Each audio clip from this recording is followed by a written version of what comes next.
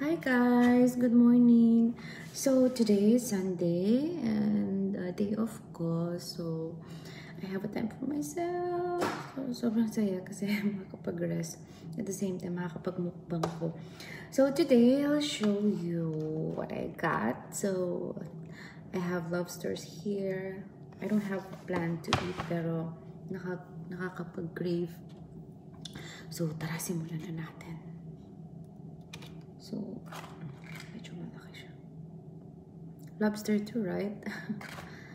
Okay, so let's eat. Sorry ha. Hindi naman ako nang-iinggit. Ang sarap lang. So, anong plan nyo today? I mean, yung mga walang work. For sure ako yung iba nag-church. So, ako hindi ako nakapag-church today. So, actually, namamaga yung likod ko. Masakit. So, gusto ko siya pumasaya. I hope makapagpumasaya ako today. So, pagod din kasi sa travel. Actually, I traveled from Russia to Turkey. And after a few days to Moldova.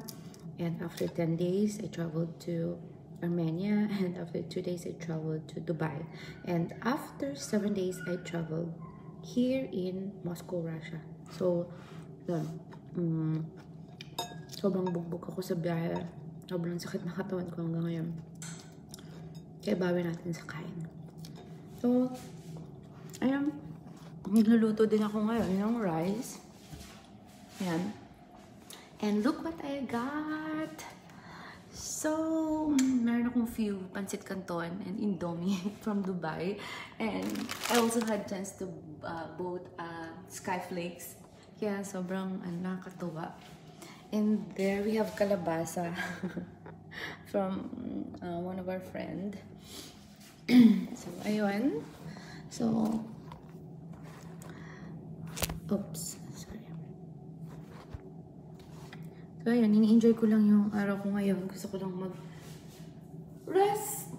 And gusto ko lang kumain, magbasa. I don't know. I just wanna relax myself. Kasi, hindi ko alam, sobrang pagod yung pakiramdam ko. So, tara, kain tayo. Mamaga pa yung mata ko. Kikigising ko lang. At the same time, galing ako sa iyak. Charot lang. So, yan. Tara, let's.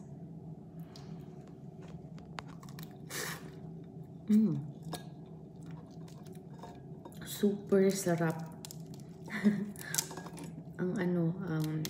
Malasa siya. Ang ganda, sarap ng pagkatimpla.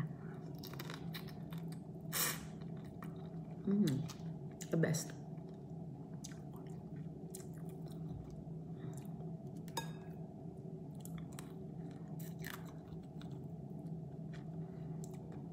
Kain po. So, ayun no. Yung ibang followers ko dito. Thank you talaga ha. Thank you po sa support. Thank you po sa mga nagpa-follow. Thank you po sa mga nagla-likes. Sobrang grateful po ako sa inyong lahat. And I really appreciate it. Kahit hindi ko kayo kilala yung iba dito. My gosh, so, kahit yung mas marami dito hindi ako kilala. Hindi ako kilala at hindi ko rin po kayo kilala. Still, nandyan kayo to support my vlogs, my page, and dun sa mga nag-subscribe din sa channel ko sa YouTube. Thank you so much. Honestly, medyo nakakasad kasi actually hindi ko naman talaga mamomonetize yung channel ko. Yung YouTube channel ko, yung page ko, hindi ko siya mamomonetize. It's because nandito ako sa Russia. So restricted po ang Russia sa Facebook and sa YouTube.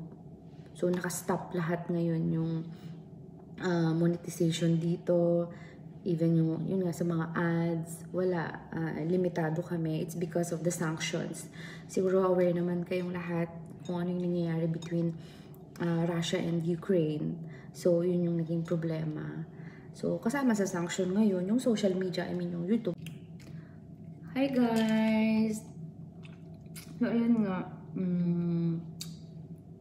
Speaking of monetization, yun nga, sadly, hindi ako makakapag-monetize ng channel ko dahil nga sa restriction or restricted po ang Russia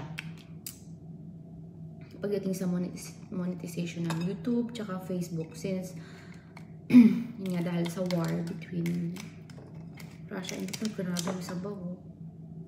Kita nyo guys. Medyo salty na pala.